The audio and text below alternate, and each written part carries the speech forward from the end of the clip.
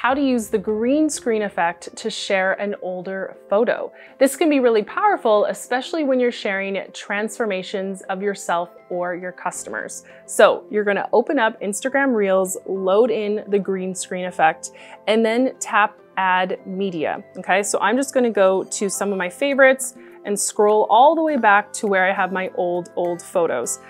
So let's choose this one.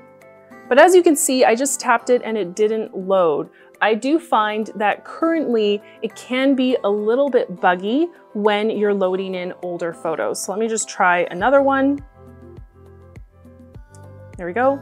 And it's not loading. So if this happens to you, here's what I recommend. You're gonna have to go to your camera roll, find that old image, and actually take a screenshot of it. So let me show you what that looks like.